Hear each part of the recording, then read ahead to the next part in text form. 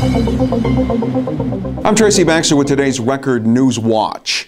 The ride to work was a rough one this morning for many who use Interstate 84 and Route 17 through the town of Wallkill.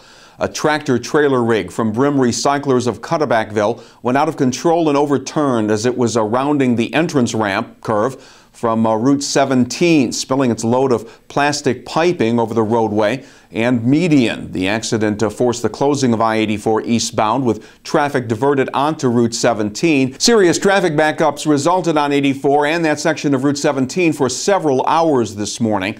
The truck driver, 59-year-old William Larkin of Middletown, was treated for minor injuries at Orange Regional Medical Center.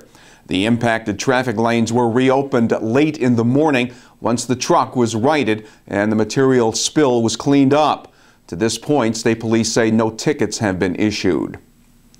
Extinguishing the flames turned out not to be the top priority for firemen responding to a blaze in a three-family residence in the city of Beacon last night. When firemen responded to the two-story house at 43 Ackerman Street, they discovered 3 people trapped on the second floor. A man, his elderly mother, and a home health aide were rescued from a second-floor window. The man was being treated at St. Francis Hospital in Poughkeepsie. The woman and home health aide were helicoptered out to Westchester Medical Center, where one was in critical condition and the other in stable condition, with undisclosed injuries. The cause of the fire had not yet been determined, but investigators say it began on the front porch and spread from there.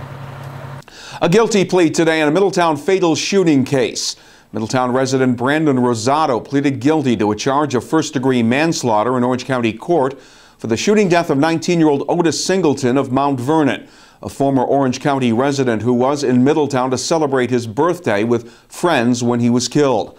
Police say Rosado opened fire on the car Singleton was sitting in on Broad Street with his friend Peter Irons, wounding Irons and fatally injuring Singleton. As part of the plea arrangement, Rosado will serve 16 years in prison. No motive was revealed for the shooting. Singleton's family says the 16-year sentence isn't enough of a punishment. Calling it the largest single takedown in the history of the state's organized crime task force, State Attorney General Eric Schneiderman today announced the arrests of 52 members of a violent narcotics network who are accused of distributing what were said to be massive quantities of cocaine, heroin, and illegal prescriptions up and down the Hudson Valley. The operation targeted a street gang that undercover officers learned about through authorized wiretaps. Police moved in after a main subject in the investigation was murdered on the streets of Albany. 5 of those arrested are from our region. They were identified as 27-year-old Gaston Avendano Nilo of Ellenville, 30-year-old Justin Laurel of Awarsing, 26-year-old Ashanti Harris of Newburgh, 40-year-old Charles Guadalupe of Kerhonkson, and 42-year-old Charles Faust of Saugerties. The operators of the Indian Point power plants will be paying a hefty fine for violations to the Federal Clean Air Act that involved a major oil spill into the Hudson River 2 years ago. As part of a consent agreement announced today, Entergy Nuclear will pay a fine totaling $1.2 million and also agree to upgrade systems to prevent future contamination spills into the river. The spill of more than 10,000 gallons of oil into discharge canals that then empty into the Hudson was the result of a transformer fire at the nuclear plant back in 2010. A popular athletic team sport at Newburgh Free Academy is on the budgetary chopping block, but supporters of the NFA Crew program hope to convince members of the Newburgh School Board to reverse course and restore $46,000 in next year's budget to save the 23-year-old program. This year, 75 high school boys and girls are members of NFA Crew teams. Their head coach, Ed Kennedy, said the board's decision to eliminate Crew took him and many others by surprise. He still hopes the budget-cutting pain will be shared. I never thought that something like this would happen. And it really is shocking that they would ask to cut this program, especially when it affects so many kids here. I would think that there's some sort of fair way that there's some could cut across the board or something like that. But to just say goodbye like that, really kind of shocking. I mean, even this program could cut back tremendously and still be there next year.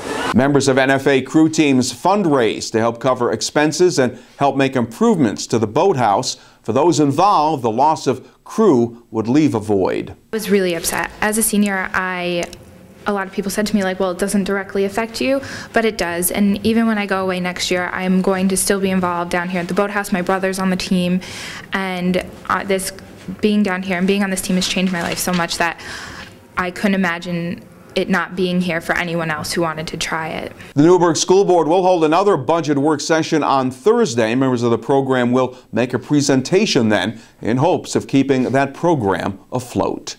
And many people can lay claim to the feat of having their face appear on a cereal box, but that's what happened to Serena Christensen of Bloomingburg and Katie Lamontanaro of Wallkill. The ladies are employees at ShopRite in the town of Wallkill, and they were chosen to appear on a special edition Cheerios box in recognition of their store's winning efforts in ShopRite Partners in Caring Fight Against Hunger program. Wallkill was one of 45 ShopRite stores that led the way in the raising of $1 million to fight hunger in their local communities.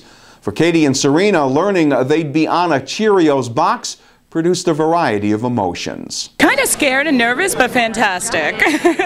First I told my son he's have the best ball with it. He's brought it to his school in Pine Bush, and he's like, Mom's a celebrity, so it's been really fun. I actually cried. You did? Yeah, I really cried. I mean, I was in the kitchen when they called me and they said, Katie, we pulled your name, and I said, no you didn't, you're lying. And then he'll vouch for me, I was crying, because that's what I do. I'm a very emotional person, so I cried. I thought that was really a great thing to be a part of this. My family lives in Georgia, and I'm going down for spring break with my children, and obviously they're not distributed. There's no ShopRites in Georgia, so we're bringing quite a few boxes to show my sisters that I really am on that Cheerio box. ShopRite associates and their customers raised the money over several weeks. About 200,000 special edition Cheerios boxes are being sold exclusively at ShopRite stores during the month of March. Clouds and the threat of rain will dominate our weather over the next couple of days. Wednesday will be mostly cloudy with showers expected to arrive late in the day. The highs will reach the upper 50s. A mix of sun and clouds in the forecast for Thursday with a chance of a passing shower. Temperatures will top out in the middle 50s. Keep checking back here at Record Online to stay on top of local news when it breaks and get a full report on all the day's developments in tomorrow's Times-Herald Record. For Record Newswatch, I'm Tracy Baxter.